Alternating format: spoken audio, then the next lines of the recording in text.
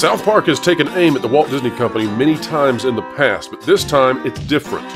South Park The Pandering, a special event, which will be coming out on Paramount Plus just before Halloween, looks to take down the House of Mouse. Why should Disney be worried, though? What if I told you that South Park The Pandering, which is going to mock, no doubt, the Marvels, Star Wars, and so much more, is 8 times more popular and 8 times more searched for than the next big thing out of Disney? You won't believe it, but we've got the receipts right now. Oh, hamburgers. I'll tell you what's wrong. It's too dang hot. It's too dang hot. All right, folks, we're here to tell you that the Walt Disney Company is probably not looking forward to South Park The Pandering. And wait until you find out why. It's going to take a while to get all the way to the end of this thing to explain just how big it is. But needless to say, folks, that when it comes to South Park and Disney, we are finding out that South Park actually has the viewers and Disney does not. And that's really not good for Disney when looks like South Park is going to be taking aim directly at them, for reasons we'll explain in just a moment. But joining us for this endeavoring into finding out just how bad it is for the mouse, Lorena Creole of the Lorena Creole YouTube channel, Valiant Renegade of the same name YouTube channel, and Tommy Tables, also known as that Table Guy, who is doing so many fabulous interviews for my member-exclusive videos. Welcome to you all. Thank you. Good to be here. All right, well, let's dive straight in. And yeah, this is it right here. Out of SK Pop by Tanya Tawari. Upcoming South Park episode mocks Disney and Snow White actor Rachel Zegler in the most brutal of ways. But hang in there.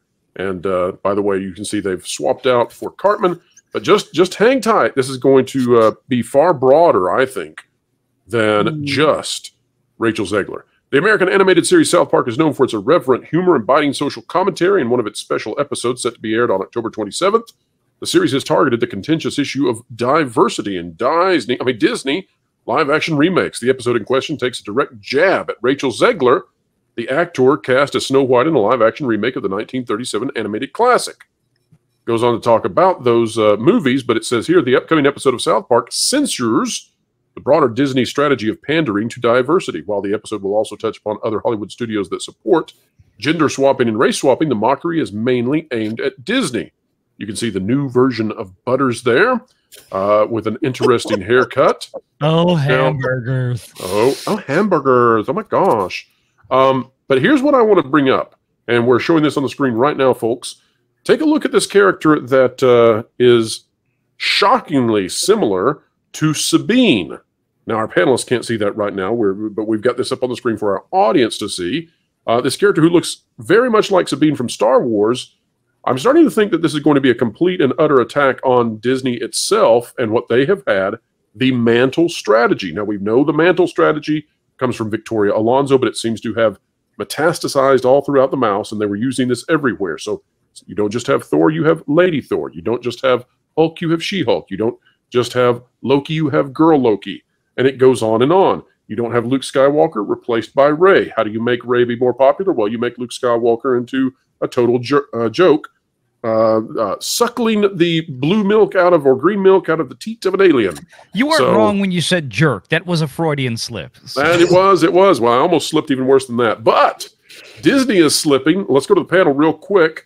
I want to find out from you guys, how badly do you think that this could damage Disney, considering the Marvels is likely to be the last Marvel movie all the way until late 2024, based on the most recent news we have out of the Hollywood strikes. Panel, take it away. I mean, look, I've been saying this for a while in terms of Marvel and their Phase 4 and 5. I covered this in a video a few days ago, and people gave me so much flack for this. This was back in 2021, nearly 2 years ago now. It was not long before Shang-Chi came out, and I said, I proclaimed that Kevin Feige had killed the MCU because he led into the MCU Phases 4 and 5, the post-Endgame era of Marvel, with saying how much more diverse and inclusive and all this kind of stuff. And it's like, oh, geez and Pete's. Okay, that's it. You're going to kill the franchise because you're going to try to take it into a direction that fans are not looking for. You're not going to give the largesse of fandom what they want, you're going to give them what you think they need, right? That's your mantra. It's not going to work. Lo and behold, here we are 2 years later, and the MCU is now officially a failed enterprise, in my opinion.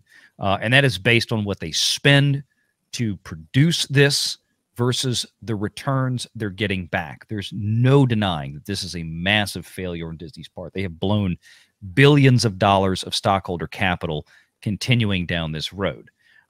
If Captain Marvel and the Marvels are their last hurrah before they take an extended hiatus, have fun with that. I don't think Deadpool is going to bring fans back, if anything more than temporarily, but it's not going to continue on to things like Captain Falcon and Brave New World Order and so on and so forth. By the time they get to Fantastic Four and the X-Men, nobody cares anymore. There's no audience to get excited to go into those movies because they have not been led into with quality product. It's done. So Absolutely. And let's take a look here. We know that South Park has taken on a great number of topics and really taken them down. I mean, you can think about Mr. Jefferson, who is, of course, Michael Jackson. You can think about the way that they have dealt with Tom Cruise and so many others, sometimes not well received.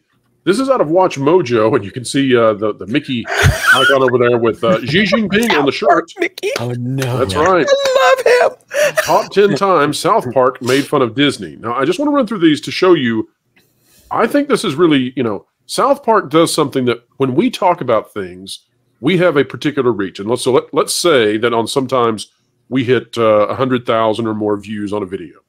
South Park is reaching millions and millions, and they do so in a way that is far more graphic and, frankly, eye-catching than we possibly could do on this platform. But let's take a look at this list. I'm going to tell you there's one that's missing here that I think deserves to be on the list. They've got number 10, Streaming Addiction, which went after Disney+, even featured a Baby Yoda character. They've got Mickey Mistreatment, which is where Mickey Mouse is not acting very nicely in China. We've got something from both the video game, Black Panther.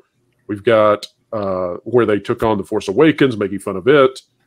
They've got the Facebook thing, not so much. The Jonas Brothers one was yes, the these are the ones. Yes, and the boat Jonas ride. Brothers one, and then finally, of course, Randy Marsh confronts Winnie the Pooh. That did such damage to Disney. But here's one that's not on here, and I want to hear, Lorena, what you think about this. At the time, Disney did not own Indiana Jones: The Dial of Destiny, or Indiana Jones the franchise. Mm-hmm. They do now. Do you remember the episode where they said, where the boys are traumatized by seeing what is happening to Indy? Lorena, you've got to see the episode sometime. Lorena, when they said Indiana Jones got rhymes with grape by Spielberg and Lucas, and the whole that was for the fourth one. No, the fourth movie. That was for Crystal Skull. Crystal Skull. Yeah. Oh. Yeah, it was like Deliverance. So I worry that Disney is about to be on the receiving end again. Folks, if you've been watching up until now, we're about to show you why I think Disney should be scared. So let's not hold this any longer. Here is why, and we'll have to make it so none of us appear for a moment. Here is a Google Trends chart, folks. This is measuring the number of people who are searching for a given item. And we are pulling this from the last 30 days. Of course, South Park, The Pandering, has only been known about for about that amount of time. And so take a look at this. South Park is very often, oh my gosh, in terms of comparisons, 84% to 10%.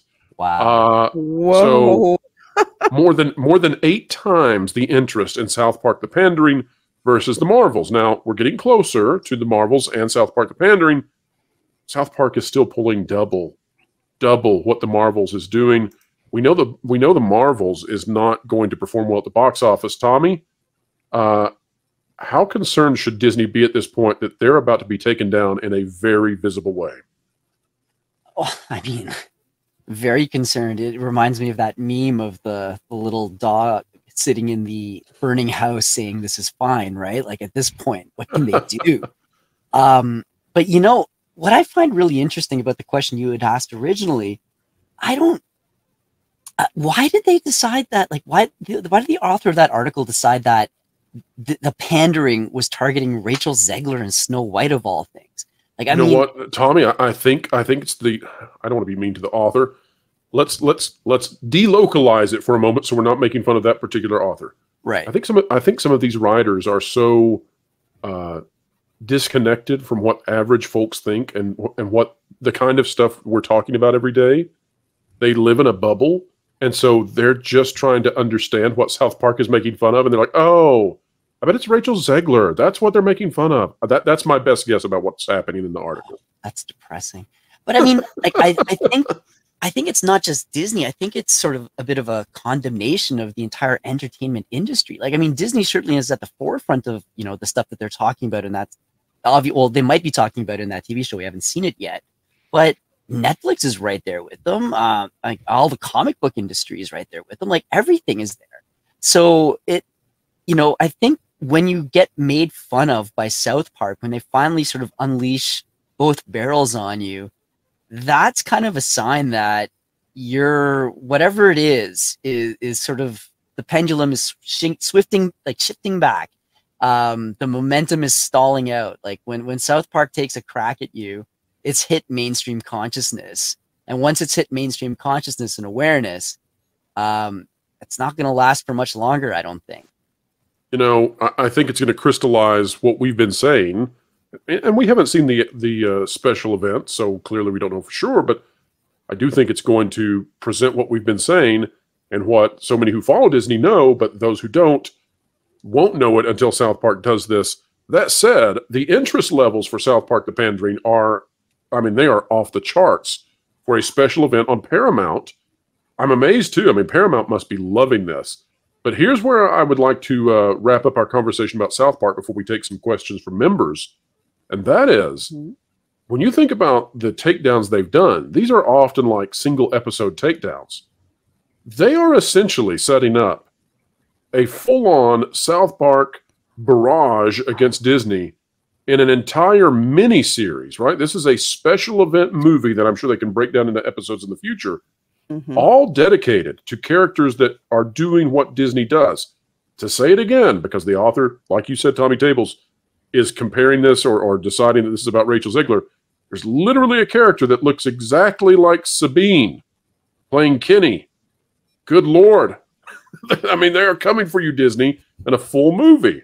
So this could be far worse than what they did to John Travolta, Tom Cruise, etc. Barbara Streisand. I mean, my gosh, isn't South Park responsible for the Barbara Streisand effect? I think. Yes. So. Second in one of episode. the most, the second episode, Mecha Barbara. Yep. Mecha Streisand. That's what it was. Mecha Streisand. Yep, that was This it. could be. We could invent the Disney effect here. Wow. So, final thoughts on this, on South Park The Pandering, and then we'll take the questions from members, guys. If you think what South Park has done in separate episodes, when it comes to Disney or something, The Pandering is going to be all of that on steroids. And frankly, I cannot wait to see it. I hope the spirit or the zombie of Winnie the Pooh comes back to strike. I really hope. And you know, chances we're going to see Rey and the Mandalorian, I think, very high. Very, very high. Perhaps we'll all get revenge for what they've done to Star Wars with this. All right, well, let's go to some questions from members of the channel who send in cues from you. That's what we call it. Space Dave 2000 says, it seems they finally opened the Moana water attraction at Epcot. Amazing. I mean, amazing. What more can be said for 5 long years of hard work and hundreds of millions of dollars? Man, am I crying. It's so exciting. That's not a cue from you. But Lorena, what have you thought about the Moana walkthrough attraction?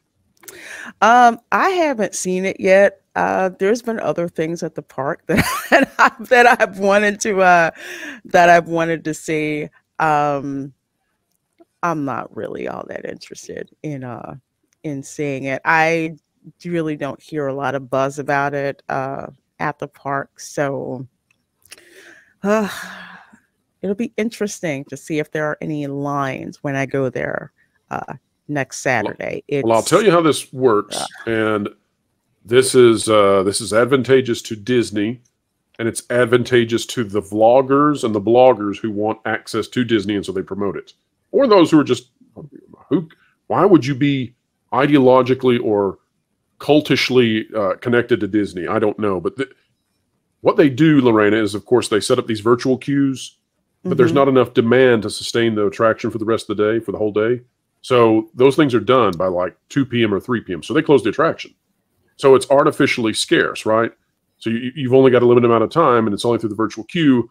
And so what that does is at the beginning of the park, the beginning of the day, it creates these long lines. And so then everybody takes pictures of the long lines and like, oh my gosh, the critics are so wrong. This thing's so popular.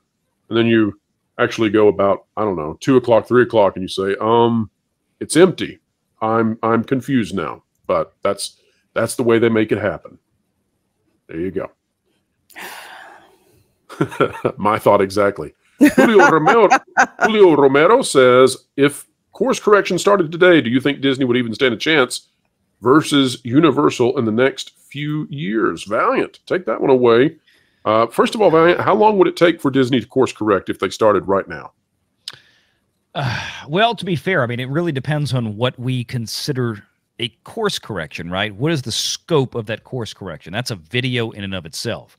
But if Disney were to turn around tomorrow and retract all of this, this craziness that they've engaged in with the DEI and ESG and all this other stuff where they're changing characters around. I did a video this morning on this that I released this afternoon talking about their new chief diversity officer that they hired. Yeah. Okay. And it's like, look, you've got tons. Disney is a very naturally diverse company. They've had amazing diverse characters for decades, starting with things like Jasmine. And then, as I said in the video, my favorite Disney princess, Tiana, because, hey, I'm not jaded or anything being from New Orleans, but yeah, there you go. I'm like, you've had that. You've had Moana. You've had Mulan. You've had Pocahontas. But they haven't guided in towards those characters much so far. They want to take the Cinderellas and they want to take the Snow Whites and the Ariels and radically alter them. It's like, that doesn't work. That's not going to work. You can't give commercially your audience any indication to where they stop and question what they're seeing on the screen. If you've got a multi-billion-dollar selling character, leave it the hell alone. It's selling multi-billion dollars worth of stuff. Don't do anything to make the audience go, wait, what? That's the worst thing you can do as a company from a marketing perspective. If Disney were to hard course correct tomorrow and publicly announce they're getting away from all that silliness, right? We'll either, we can serve diverse audiences around the globe by making quality stories and quality characters for them. Great. Awesome. Do that. I don't see that happening, but could they catch up to Universal if they did that, all of that tomorrow? They'd be really hard pressed to be able to pull that off, honestly. Can Disney still climb out of the hole they've dug themselves in? Sure. It's not going to be easy. It takes years to build trust with an audience. It takes seconds to kill it. So, I mean, Disney is going to have to really work very hard over time with rebuilding the trust of primarily, let's be honest, the American family audience. That's the most important thing to them from a financial perspective. That's what they have lost more than anything else. I think we'll find out how much damage has been done based on how Wish performs this holiday season. So I think that's a good barometer for us. Valiant, did you when you did your video, by any chance did you notice that this new CDO, this new Chief Diversity Officer, that she was featured in an executive order by the current administration, one of her programs? Not specifically as an executive order. We covered some of her history as in, where she worked for the Department of Commerce as a CDO, which I kind of quipped, like, why does the Department of Commerce in the U.S. government need a chief diversity officer? Like, why do any of these departments need these things? You know, why does the Small Business Administration that you used to work for need a chief diversity officer? Like, what is the purpose of this? Like, we're making jobs for people that have educational backgrounds that serve no otherwise economic purpose to society, but we're just going to make I'll jobs just tell for you, them. she had a program that she created that was then put forth into policy at the federal level through an executive order by the current administration. Then she goes into the highest levels of corporate C-suites.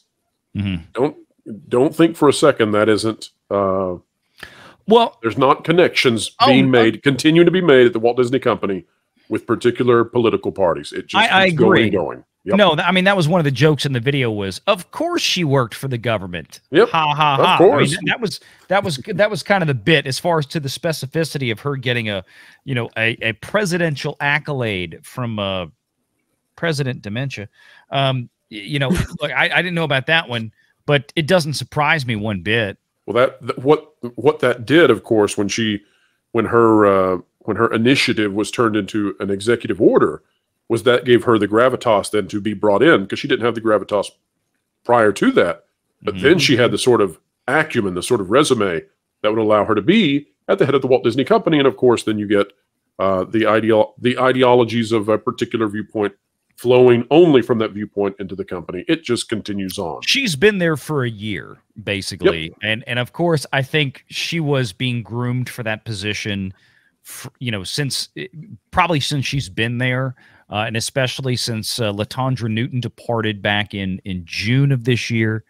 I think she was always on the radar, and it was just a matter of, when they made Sonia Coleman head over that department and move that department under HR, which Sonia Coleman runs, it was a matter of time before this new chief diversity officer was brought into the fray.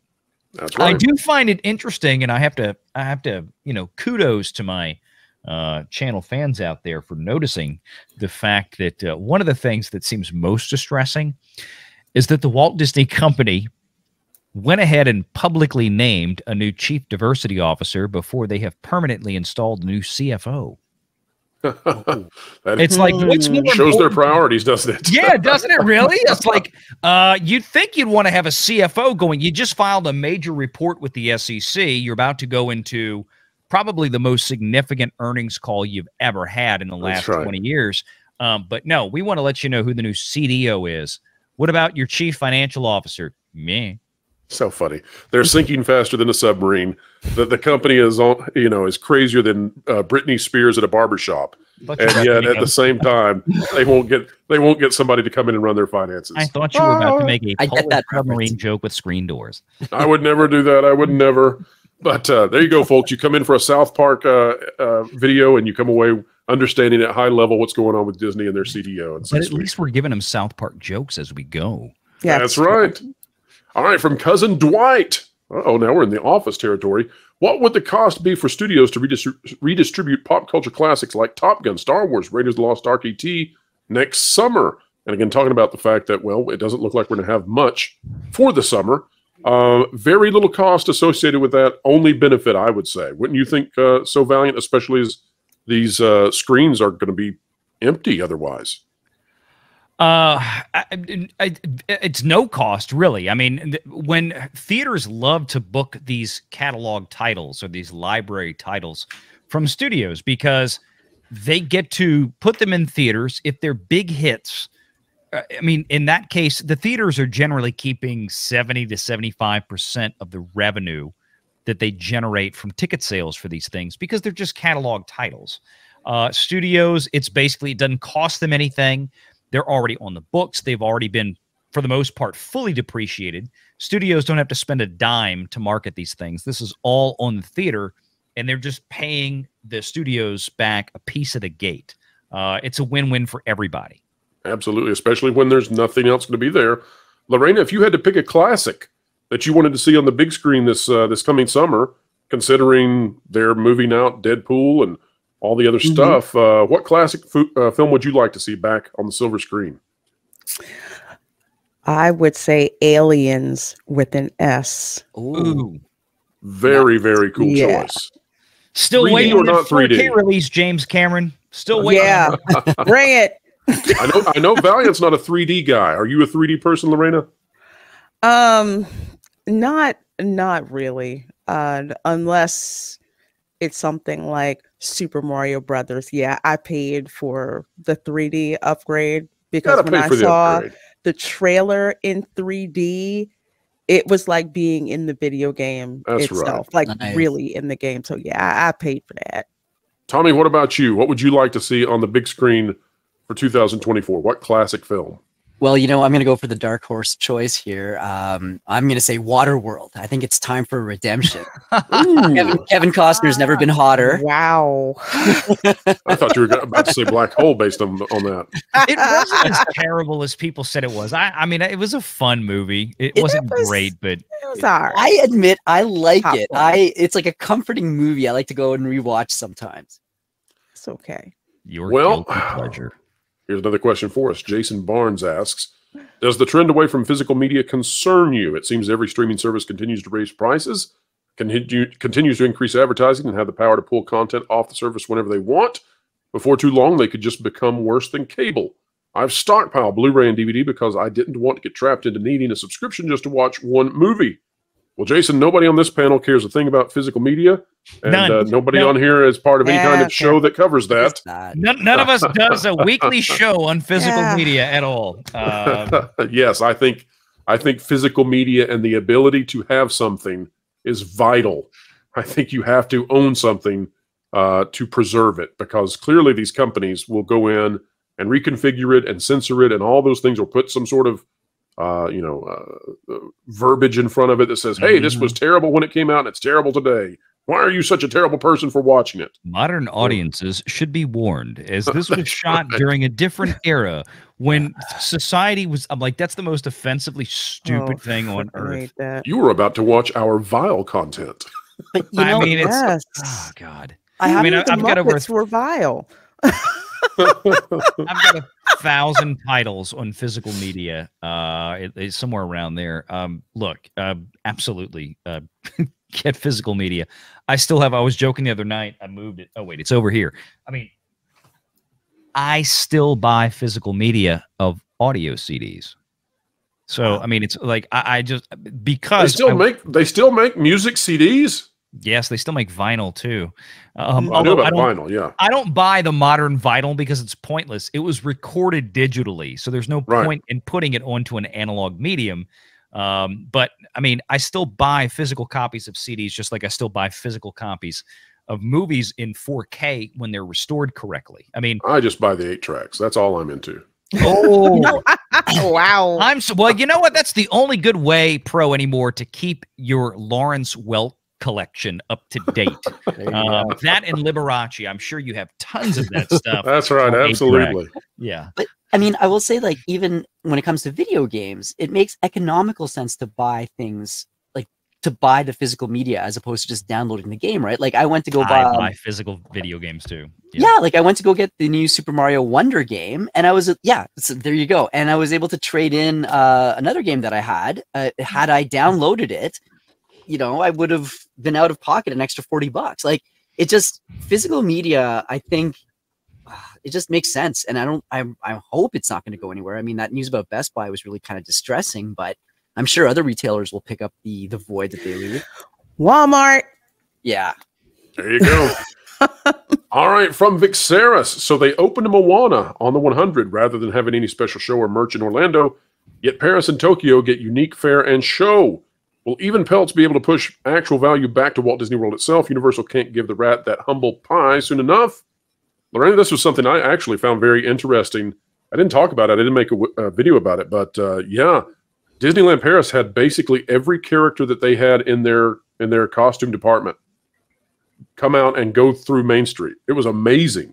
I mean, you're talking about tons and tons and tons. I don't know how they had enough cast members to do it. And they were all doing the correct motions as if they'd been trained to be these characters. It was incredible. And yeah, they opened a walkthrough attraction at Epcot. That was what Walt Disney World did. So Lorena, what do you think? Will we ever see value coming back to Walt Disney World in the next, I don't know, 5, 6, 7 years? I really don't see it with the pricing structure that they have now, with the Genie Plus and the Lightning Lane that you have to pay for, with the markup, not have to, but pretty much if you want to get certain things done, with the markups in the merchandise, in the food that's there, all of that, the hotels, just the amount of money that they've marked things up by. It's, if they do start to bring value back, it's going to take quite a long time. I mean, there's this fanfare about the Disney dining plan, which used to be a pretty good value. Now it's coming back, and it's not as good as it used to be. So I cannot say right now, given the state of Disney World, given the state of how much things cost. I mean, I was just there today, just looking at the cost of items, of merchandise, and it's not going to happen anytime soon. Right? Disney right now doesn't have the external, I would say, external forces acting on it to course correct with the pricing. You probably will not see the pricing really start to even out or go back in the direction it should be when Epic Universe opens. That's a great point. And I'll say too, there's so much that's missing from the parks today versus just in years past. I mean, you think about it, the Magic Kingdom used to stay open until midnight, 1 a.m., 2 a.m., 3 a.m., 4 a.m. even. I have a Big Thunder Mountain Railroad Fast Pass on my wall in my studio for 4 a.m. Now that park closes early for special events, of course. They used to do nighttime electrical parades every night at the Magic Kingdom. Sometimes they ran it twice. We haven't had a nighttime parade in forever. You think about all of the stuff that they have removed from the parks that just used to be part and parcel of, hey, I'm at Disney World. This is amazing. Look what they do. And now all of that is just reduced. It's, I don't know. Disney World has turned into the Kmart version of themselves. So hopefully that'll get fixed. Slade Wilson says, how much influence will Peltz have over the direction that Disney takes once he gets his board seats? And I would say the biggest influence he'll have is in helping select the next CEO panel. What say you as we wrap up these cues from you? Lorena, go ahead. The only thing I can think of really is most likely the CEO.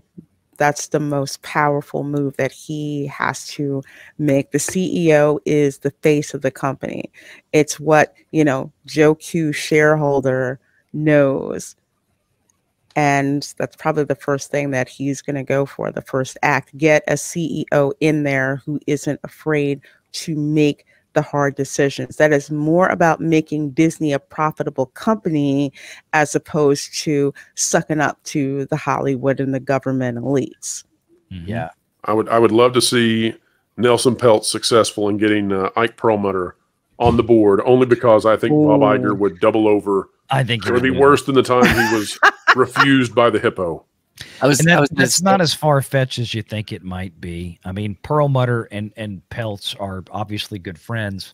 I think it's very doable. I think the one thing that people are missing, I think Peltz's greatest influence in terms of the board itself is going to be how he can alter the public influence and the public perception. Right now, Disney, we all know, has a puppet board.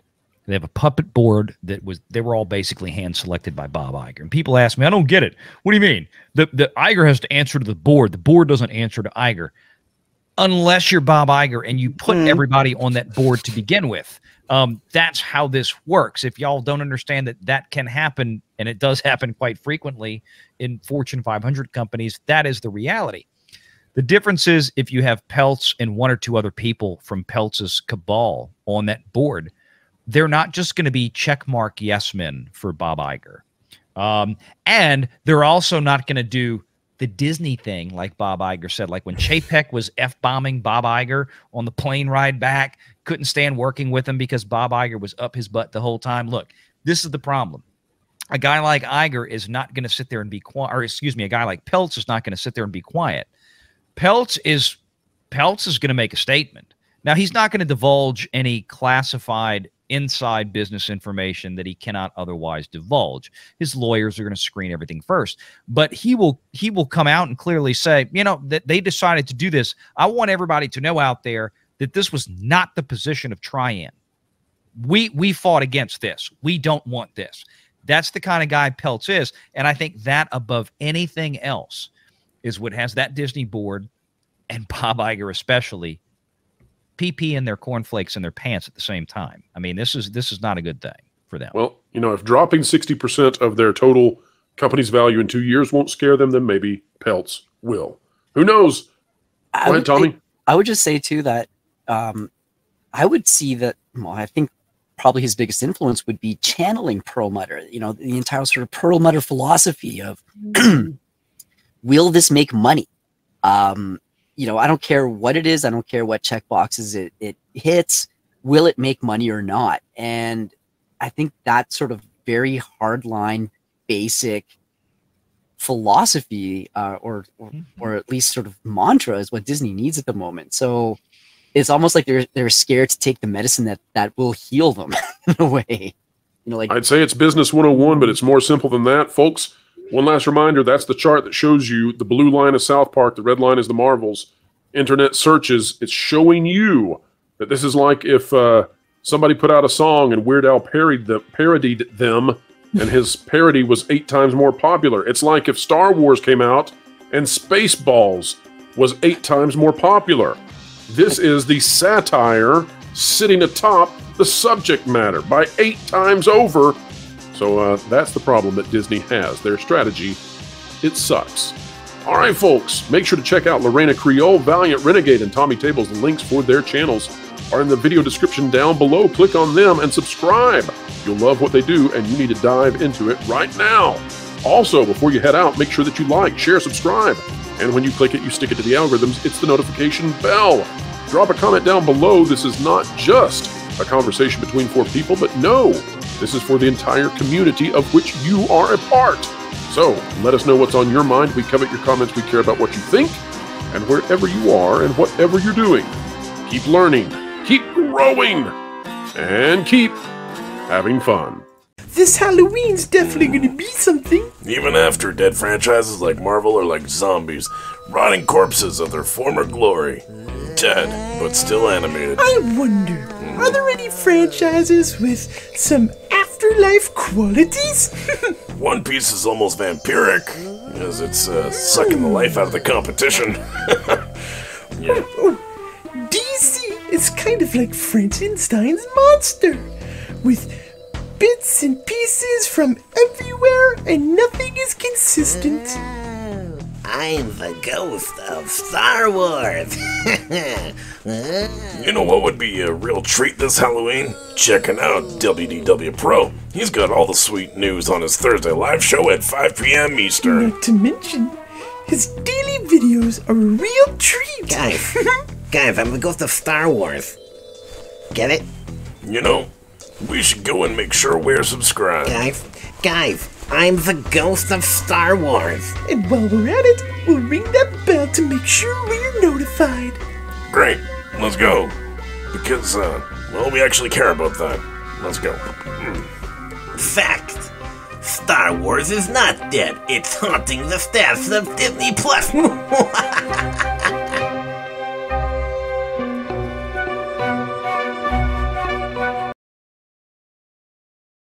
Screw you, Disney. I'm going home.